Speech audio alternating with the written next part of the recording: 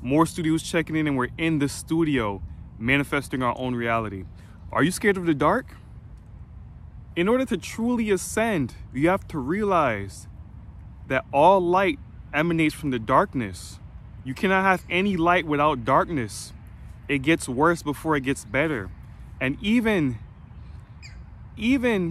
if you consider yourself a light being, you have to realize that darkness is not evil. Darkness is just necessary. Darkness brings balance to this 3D realm. Darkness brings balance to this earth. And if you were never thrown into darkness, you would never know what light is. We came from the darkness. You were in your mother's womb where it was dark. Things happen in the darkness. The light bulb was created in the dark. We wouldn't use candles if there were no darkness. But as that short intro carries on, I want it to resonate with you. I want it to sit with you, because on this spiritual path, there is a dark side. And when I say dark, I don't mean evil. For the lack of a better word, I'll say the less pleasant side than you would hope for. On this spiritual path, you'll lose friends. People call you crazy. You would even probably doubt yourself along this spiritual path, but it's part of the darkness that makes you brighter. It's this darkness that illuminates you. See, if you were happy all the time, if you're nothing but positive vibes and smiles 100%, you would actually be killing yourself inside. Because what they say, sunshine all the times create a desert. And is a desert the most habitable place for you and I? You need the rain. You need the rainy days in order to grow. You can't be full of sunshine all the time. And that's why I maneuver in the dark. I maneuver in the light too, but I maneuver in the dark. Because I know that's where the true manifestation happens. You have to go through these jungles. You have to go through the dirt in order to sprout up. And on this spiritual path, I realize how people start to distance themselves from me, or you start to distance yourself from others. And you get this whole new light and energy around you, and people are wondering what's up. They say you're acting Hollywood, but the fact of the matter is you just came into a realization of yourself, what you were sent here to do, and just the universal laws. It's time for you to apply it. And when you apply it, you realize that your so-called friends are the first ones to turn on you. Your so-called friends are the first ones to disassociate themselves from you. Throughout any school of spirituality you came from, whether it be Christianity, Islamic, Judaism, through each body of work, through each study of practice, they speak similar words. The followers speak similar things. They just close themselves off from other possibilities and realities. It's safe to say that throughout every medium of spirituality, there's some sense of cause and effect. Treat others the way you want to be treated. Love thy neighbor. Even though it may be written in a different language, it may be written in a different tongue or dialect, the value of the voice, the value of the word still holds the truth. It transcends language and it transcends study. That's why I'm not part of any religion. I took a world religions class in high school because I was fascinated with the many religions and the many paths that people choose to follow along this journey we call life. And this is not to knock anybody that's in a religion. We all have a spiritual practice that works for us. But It's those with the eye. It's those who see life objectively that gets the great end of the stick. If you close your eyes off to certain voices, certain lessons, certain also other religions, you could be missing key tools that you could benefit from. So in the dark side of spirituality, we get so laser focused on what we believe and what's morally right, if you believe in right and wrong. But that's another video. The concept of right and wrong is just another form of perspective. What's right in another man's eye is wrong in another. Another man's treasure is another man's trash. That's why I don't judge those who are deeply into religion, because that faith and that spirituality got them to where they're at. Whether it be foreign life or, this is all subjective, but that's the dark side of spirituality. You tend to lose friends, associates, close ones because of belief, because of a practice. If you're a Christian and you pick up a book about crystals and your grandmother or your friends see it, they'll think you're going south to the devil. They'll think you're losing it. They would start praying for you. Even myself as a vegan, we get a bad rap for vegans saying that you shouldn't be eating animals. We get a bad rap for saying that. But I don't judge people for eating flesh, because we're all have a different spiritual path. Some people cannot do veganism, even though I recommend everybody should try it. You cannot force or be mad at how people practice their life or project their beliefs. The dark side of spirituality is that people get lost in the sauce of their own beliefs instead of living throughout the universal laws. The law of cause and effect, the law of polarity, the law of gender. These are universal laws. No matter where you go,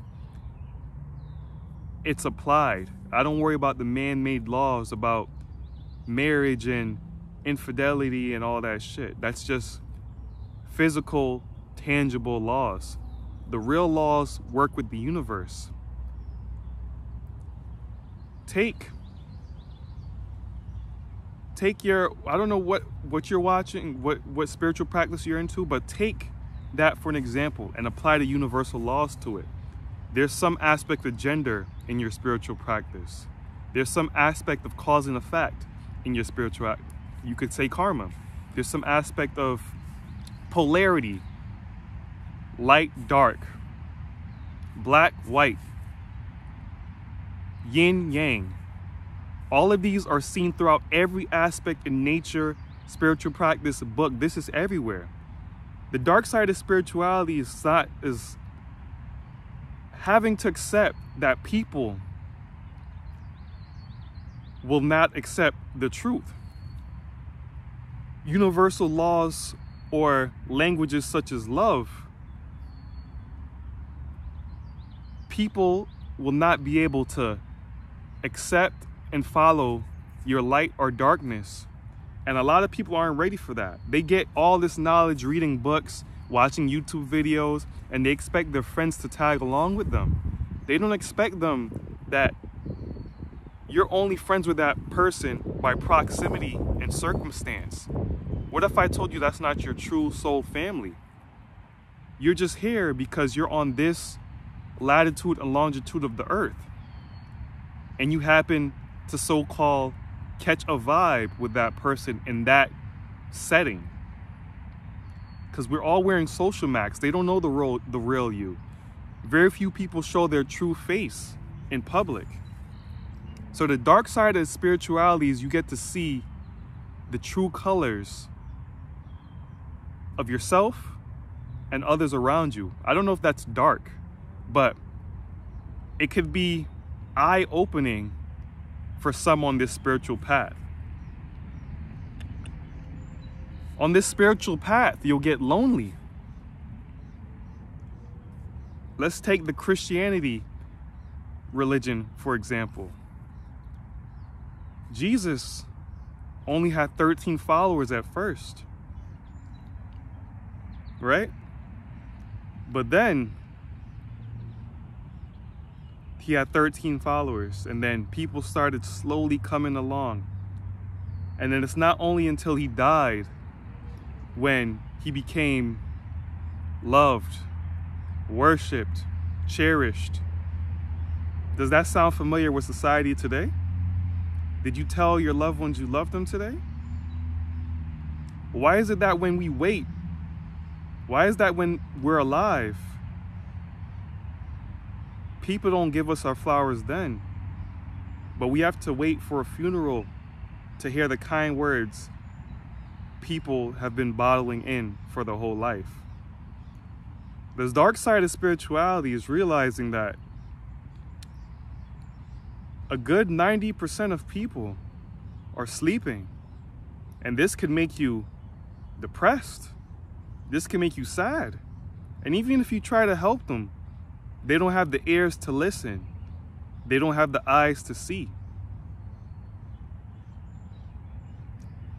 People choose to believe what they want to believe in, and people choose what they want to listen to. So don't be discouraged when you tell people the truth and they get mad at you. The great Dame Dash said, you try to free a slave and they'll get mad at you. And that's the truth. See, but on this dark side, the dark side of spirituality, people are exactly where they need to be. You may be listening to this video and think, this is wild. But then another 2 years from now, you may call me a prophet. That's because you just had a realization. See, you know the same things I know. It's for you to tap into the knowledge.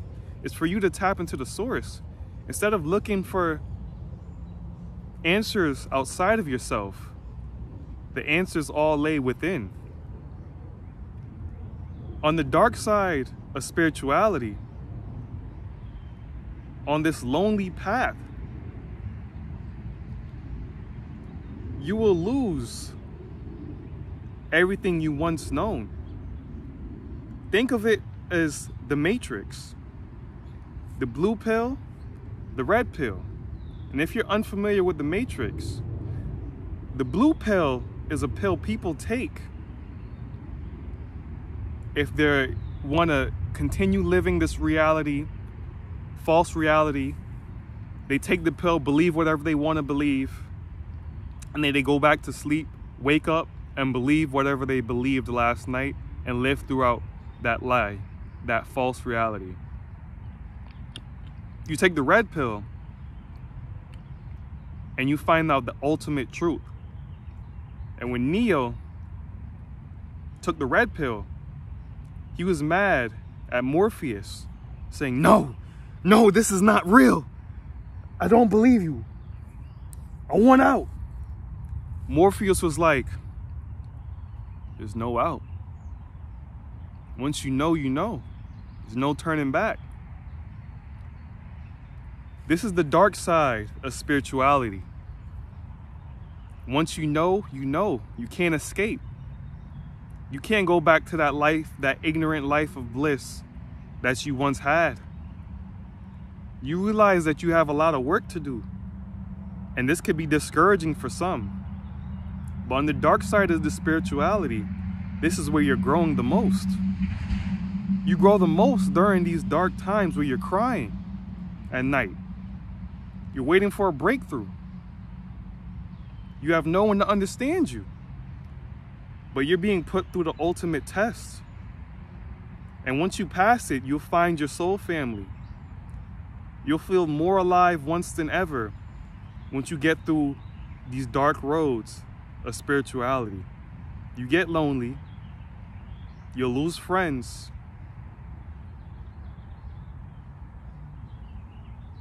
And you may even lose what you once known, because what you once known is false truths. They're half-truths. And only you will find what the ultimate truth is.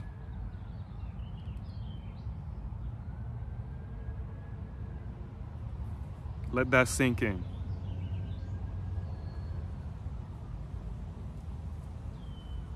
Click, click, click. Your time is ticking. You think you have time, but the time is now. People use this procrastination to get away from the dark. The way I see procrastination as a nightlight. Some people use nightlight for comfort. Others use it because you're scared of the dark. I see procrastination as the nightlight for those who are scared of the dark. So take the nightlight off. Get rid of procrastination. You know what you have to do. There's no perfect time. The perfect time is now. Actually, the perfect time was 10 years ago. The next best time is right now.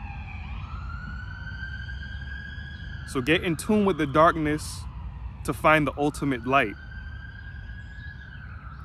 Dark Side of Spirituality Part 1. Click the link in the bio to get yourself out of the cage.